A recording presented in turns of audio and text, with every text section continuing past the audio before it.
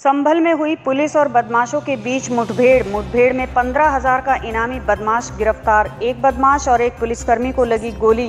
UP के संभल में मुखबिर की सूचना पर 2 बाइक सवार बदमाशों को पुलिस ने घेरा। खुद को घिरा देख बदमाशों ने पुलिस टीम पर की ताबड़तोड़ फायरिंग करना शुरू कर दिया।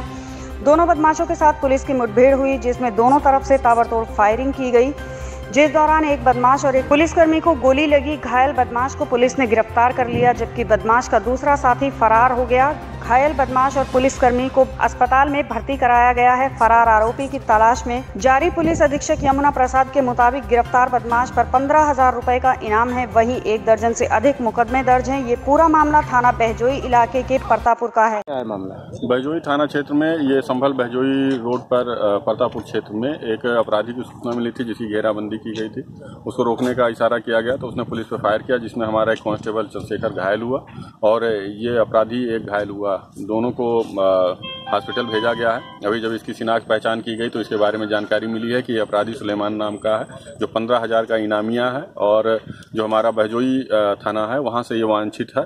इसको अभी और पता किया गया, जो क्रिमिनल हिस्ट्री इसकी पता की गई है। लगभग 1 दर्जन मुकदमे हैं इस पे, लूट के, CS एक्ट के, मारपीट के, चोरी के, तमाम तरीके के अपराध ये करता था। गैंगस्टर था ये, और अभी ये मुठभेड़ में घायल हुआ है। इसका एक साथी मौके से फरार हो गया है।